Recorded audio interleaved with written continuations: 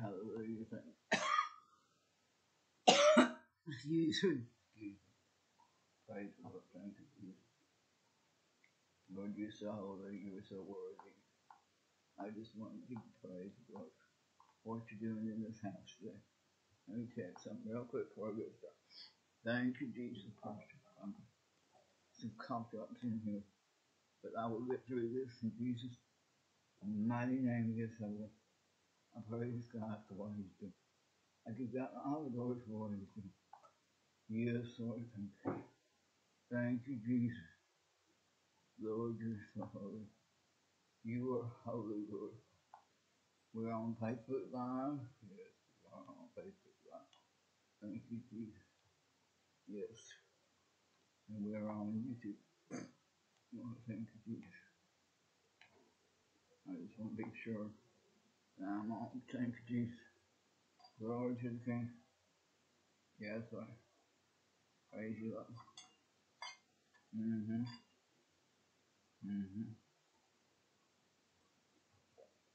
Today we're going to talk about faith, hope, and love. Faith, hope, and love. Yeah, faith, hope, and love. Glory to the King. Faith, hope, and love. We've been studying in the book of Romans on Saturdays. So we're going to, yes. So we're going to be discussing, because this has to do with the book of Romans. Thank you, Jesus. Oh, here we go. Let me get this shirt up. To Messenger, thank you, Jesus.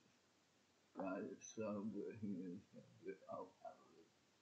Well, I thought I was going to share it out. Praise the Lord. Thank you, Jesus. Glory to the King. Yes. Yes. Yes. Yes. Okay, here we go. Let me read about faith, hope, and love. Okay. Faith, hope, and love. Praise the Lord. Let me get back to, I had to recall on Palm Sauce. Okay, the arrows of God. The arrows of God. Faith, hope, and love. These three, which provides 8 lessons on the big three, the theme expressed by Paul. And now abides faith, hope, and love. These three, and the greatest of these is love. 1 Corinthians chapter 13, verse 13. The prophecy about Jesus Christ in Psalms 45, verse 3 through 6 contains a statement, your arrows are sharp. What are the arrows of God? Perhaps there are many questions, many answers to that question. Sorry about that. But these words simply readily to mind. Words spring readily to mind. Now abiding faith, hope, love, these three. But the greatest of these is love. That's the arrows of God. Thank you, Jesus. 1 Corinthians 13, verse 13. So an arrow needs I would like us to think about faith, hope, and love as the arrows of God. Now, arrows need at least 3 things. Not only do physical arrows need these 3 things, but the arrows of God need these things too. An arrow needs a target. An arrow needs a target. The first thing that an arrow needs is a target. Without a target to aim at, an arrow would seem to have little purpose. Archery without a target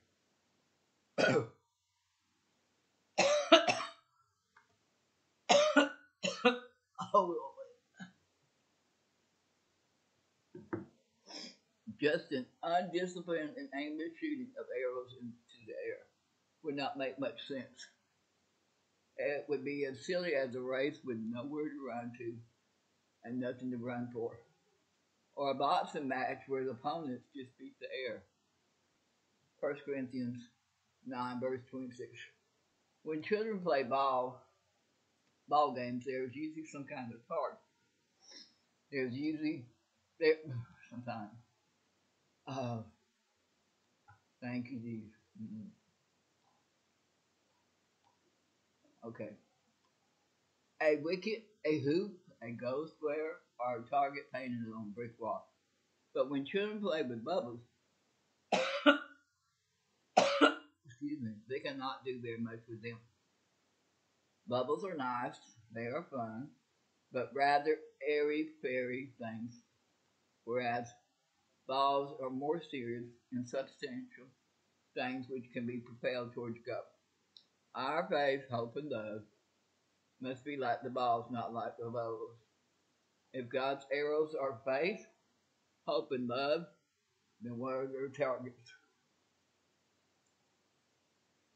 In Colossians 1, verse 4 and 5, we find not only faith, hope, and love, but their targets as well. We heard of your faith in Christ Jesus and your love for all the saints because of the hope laid for you in heaven.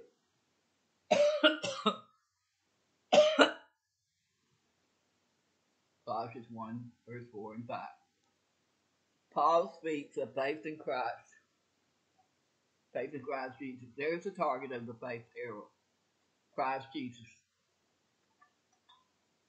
Well, you say to me, oh, I have faith, but I ask you what is the target of your faith?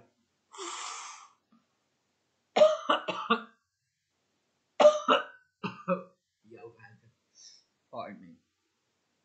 Is it a faith directed at Jesus Christ, or is it airy fairy faith that is to Jesus, the author and finisher of our faith? Okay. Paul speaks of love for all the saints. There's the target of the love arrow. All the saints. Of course, this is not the only target of love. There are others. For example, there's the love of God. Jude 1, 20, verse 21. And the love of the truth. Says 2 Thessalonians 2, verse 10. You say to me, oh, I have love, but I ask you, who is the target of that love? Amen. Is it a love directed at all your Christian brothers and sisters in Christ, and beyond them especially to all humanity in its great need of salvation? Or is your love directed at a tiny bullseye, not much bigger than yourself? So tiny it is impossible to hear. Paul speaks of hope laid up for you in heaven. There's the target of the hope arrow. Heaven. You say to me, oh, I have hope. But I ask you, what do you hope for?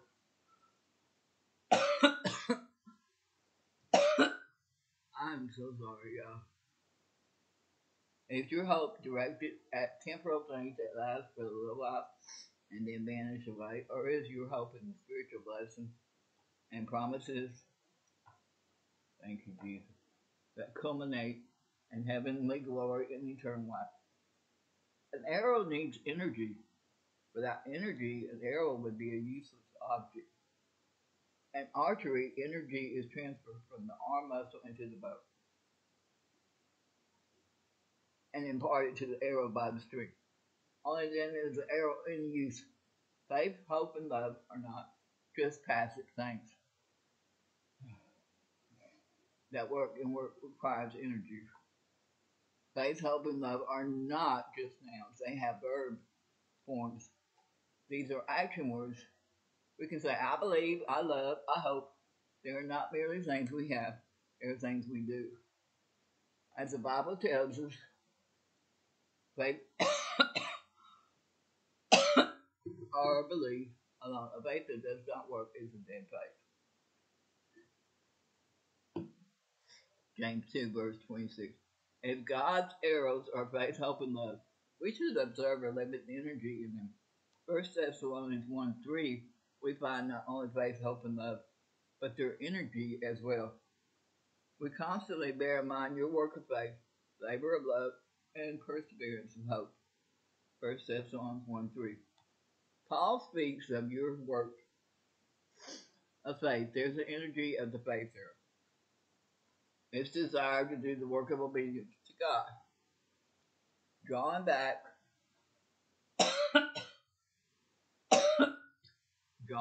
the bowstring without an arrow is useless work, and the reverse faith without work is also useless. James 2:20. Like an arrow without a drawn bow. You say to me, "Oh, I have faith," but I ask you, is your faith an energetic faith? Does your faith have an urge to obey Christ? Paul speaks of your labor of love. There's the energy in the love arrow. Labor. In the Greek, the idea is a toil and troubled labor. Just as we must have the obedience of faith. Romans 1 verse 5. So there must be the laborious struggle of love. The energy of love is commitment. The will to suffer in love. You say to me, "Oh, I have love." But I ask you, does your love toil? Does your love work on even through times of trouble? Paul speaks of your perseverance of hope. There's the energy of the hope arrow. Thank you, Jesus. Perseverance. Some translations say patience, but that is perhaps too passive. Yes, or a word. The idea is perseverance, or stick to it. Stick to evidence. Imagine you have fallen over a cliff, but just saved yourself from death below. You managed as you fell to grasp for a roof. Now you are holding on and yelling for all you are worth.